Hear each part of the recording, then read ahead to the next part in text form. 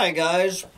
Well, it is quickly turning into a beautiful Sunday here in the end times. Don't believe it. A lovely fall day here in the end times at Bugs in a Jar Farm. That would be Sunday, October 10th, 2021. And we're having a little bit of a doomer meetup starting here soon, so got a lot on my plate. So Sunday being the Sunday sermon, so maybe here at Humpty Dumpty Tribe, maybe old Hambone can start back to his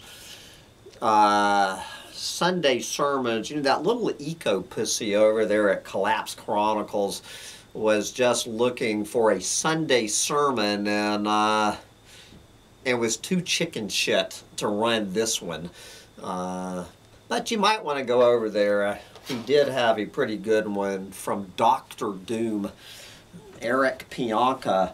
But this one I want to send a big thank you out to one of our favorite doomer chicks here on Humpty Dumpty Tribe. I am proud to have Deb Ozarko in the tribe.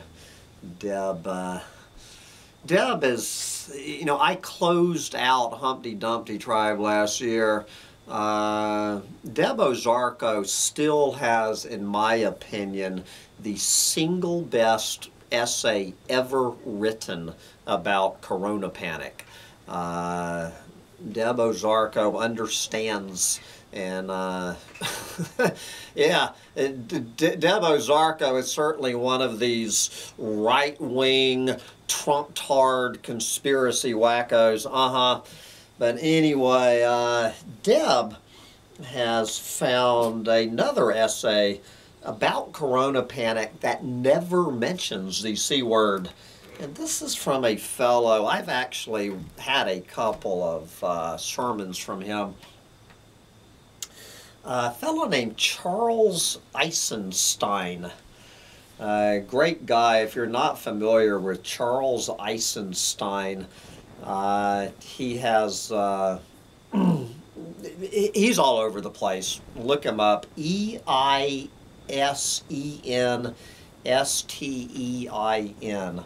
And his brand new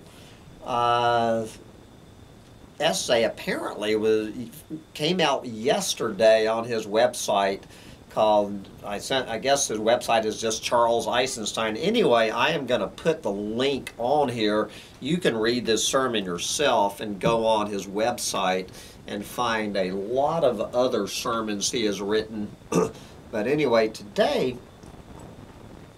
what is on Charles's mind is that which shall not be named. And we all know what that is here on YouTube. Yes. And he's titling this one, "The Rehearsal is Over." Take it away, Charles Eisenstein. Hallelujah. We'll send this out to my buddy Mark J. in West Bumblefuck, New Mexico. Mark, this one's from Deb Ozarko to Mark J. And I will just be the conduit. Take it away, Charles. A friend wrote me about her dilemma. She owns a company employing hundreds of people and is a staunch critic of that which shall not be named. She said she has been trying to fly under the radar until sanity is restored. But with looming mandates for large employers, the radar will soon turn on her. What will she do?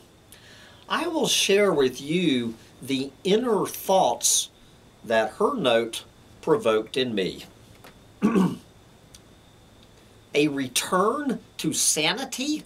Sanity will not be restored to us by others. We are the ones that must restore it. We cannot wait for others to be brave on our behalf. We are here in this initiatory moment to choose who we are. The choice of whether to capitulate or to act is a declaration. Who am I to be? What is the world to be? Am I serious enough about my vision for the world to risk my security for it? That is not a challenge meant to goad myself into action. It is simply true. Through my choice, I will know myself as I am. I will become as I choose. The rehearsal is over. Many people trust the authorities and willingly comply with their rules. They face no dilemma, no initiatory moment, no self-defining, world-creating choice point. Not yet. But as the authoritized narratives devolve into absurdity and their rules devolve into oppression, more and more of us face this choice: to live your truth out loud, blah, or to live by a lie, controlling yourself with secret protest. To do what you know is right, or to cave in to the pressure, consoling yourself with words you don't believe. I had no choice. Yes, for many of us, it has come to such a choice. The rehearsal is over. Maybe now is not the time to be brave. Maybe now is not the time to speak out. I'll wait until it is a little safer. But it will never be safe to be brave. Never. If not now, when? If not I, who? Shall I wait for others to do what I dare not do? We are ready. We have been preparing and being prepared for a long time. The rehearsal is over. The message is not act now. Do not accept pressure, coercion, bribes, or threats. Don't let me or anyone else tell you what to do or when to do it. We are fighting for the end of the time of dictating each other's choices, thinking, I know better than you what you should be doing. I trust you to know the right choice. Being trusted is an invitation to be trustworthy. Trusting you to be brave, you become brave just as I become brave when people see me as brave. Bravery is not a personal achievement. It is a community function. It is a contagion. It is a mutual awakening. Bravery means acting when you know it is time to act. It is not the convenient time. It is simply the time.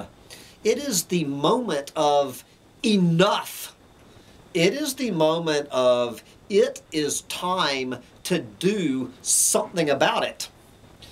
It is the moment of truth over consequences. In that moment, you act not because it is brave, but because it is necessary. You recognize that the moment has come. Why now? Because it is time. No other reason is needed. Bravery means doing what is yours to do when it is time to do it. Denying that knowing locks your heart in a box. Life becomes a chore. Despair descends like a fog, turning everything gray. Hope withers, leaving behind the dry, empty husk called wishful thinking, and you face the dread of living the rest of your life knowing, I did not do what I was here to do when the moment came and it counted. The rehearsal is over. If I am not brave, what reasons have I to hope others will be? Courage and cowardice both are contagious. My choice establishes a principle of human nature. It declares not only who I am, but what a human being is and what the world shall be. Each choice is therefore a prayer. Our choices scaffold divine creation. That is why synchronicity so often congeals around bravery. Synchronicity is the snapping of the laws of probability as reality shifts to align with brave choices. Seeing that creative power, one knows the despair, was based on false premises. The ego's cautious logic is reversed.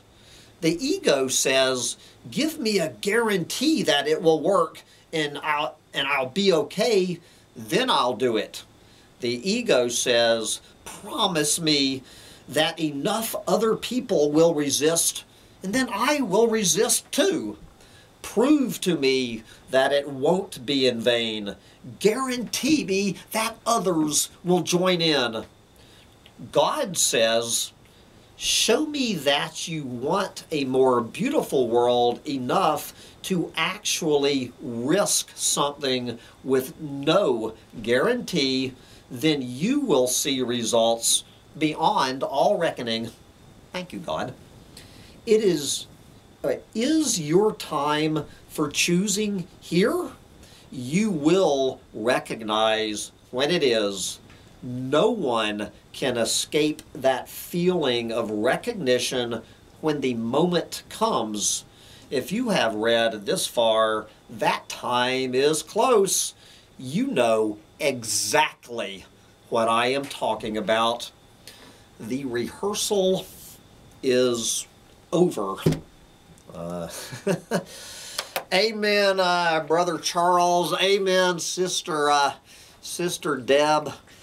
Anyway, guys, we shall see whether the rehearsal is over as the screws and the noose tighten about anyone out there saying enough of this bullshit. Enough of this bullshit. You know, we've just got to take a stand and say, this is fucking bullshit. Enough of it. Anyway, that sure felt good. Amen, Brother Charles. That out of the way, I've got to wind up this Sunday sermon and take my little wiggle worm dog out to pee and go harvest. I still don't think this is going to be my last tomato harvest. We're going to head out and grab some more tomatoes and make some salsa for the end times. I highly suggest you get out there and grab all the salsa for the end times while you still can. Bye, guys. Yes, little dog. Did you survive that?